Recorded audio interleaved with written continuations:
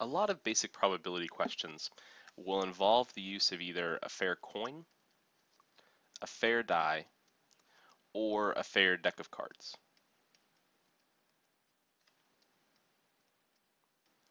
So we want to establish just briefly what these different ideas mean so that we know when we use that language, a fair coin, a fair die, a fair deck of cards, we know what we're working with. So a fair coin has two sides, heads and tails, each of which is equally likely to occur.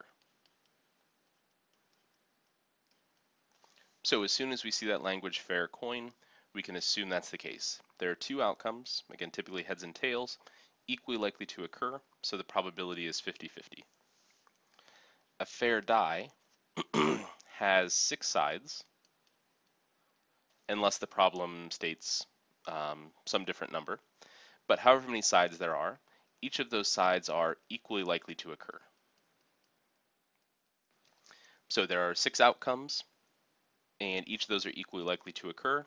So the probability of any individual number occurring when we roll that die is 1/6.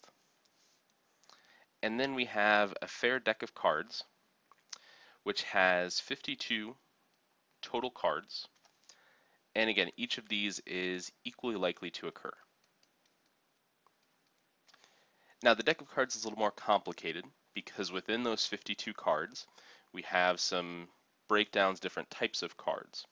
So for instance, we have in a fair deck of cards, 4 suits, which consist of clubs and spades.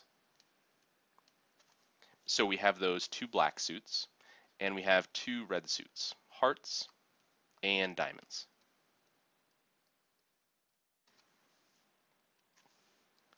Each suit is going to have 3 face cards,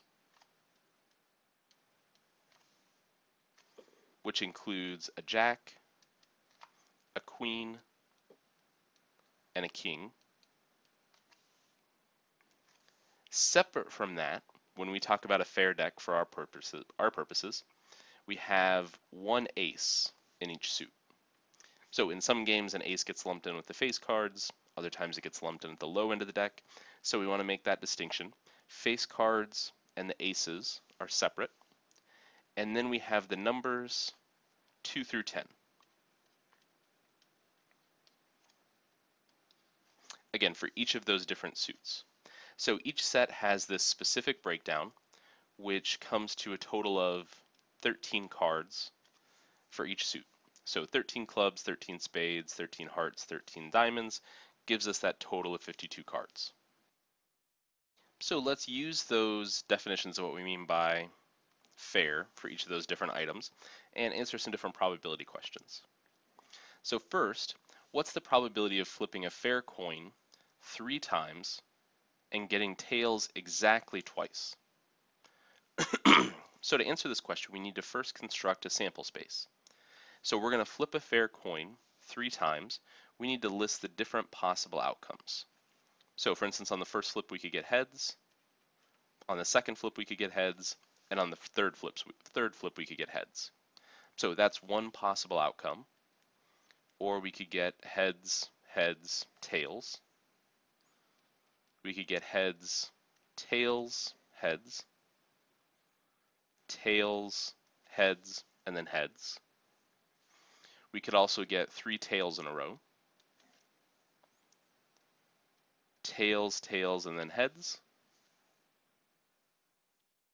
Tails, heads, tails, and heads, tails, tails. So those are our different possible outcomes for flipping a coin 3 times. And what we want is the probability of tails exactly twice. So we just need to look at the sample space and identify any possibilities here where we would get tails exactly twice. And it turns out to be just these 3 different cases. So the probability of getting tails exactly twice is 3 out of the 8 possible different combinations. In part B, what's the probability of flipping a fair coin 3 times and not getting tails exactly twice. So this statement is basically the complement of what we had in part A. So we can take 1 minus 3/8 to get 5/8 using that complement rule, or we could come back to our sample space and circle all the possibilities where we don't get tails exactly twice. And in this case, we have 5 different possibilities out of the 8 total where we don't get exactly 2 tails. So either using the complement rule or going back to the sample space, we can answer a question like that. In part C, what's the probability of rolling a fair die and getting an even number?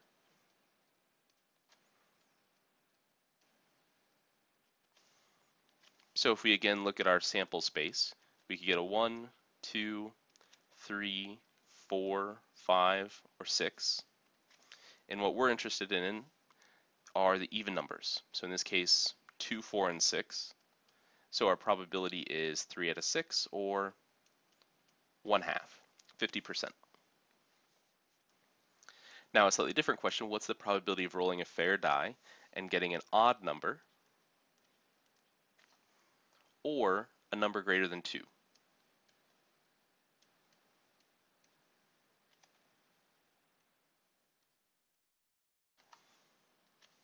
So we could write our sample space again.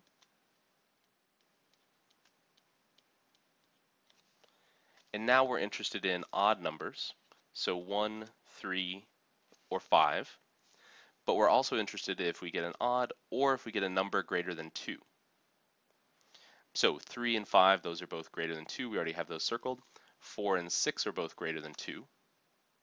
So now we have all of the odd numbers and all of the numbers greater than 2, which gives us a probability of 5 out of 6.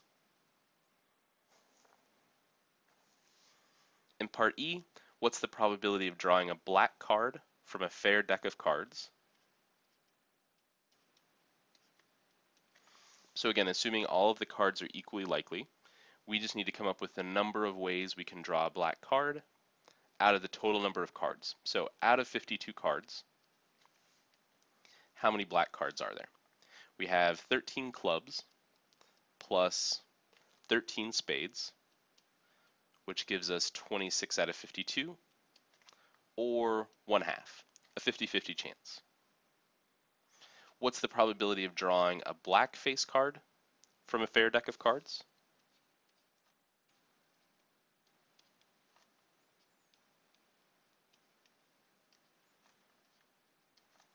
So we're still drawing out of 52.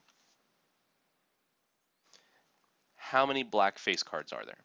Well, we have 3 black face cards, or 3 face cards that are spades, plus 3 face cards that are clubs, which gives us a probability of 6 out of 52, or 3/26.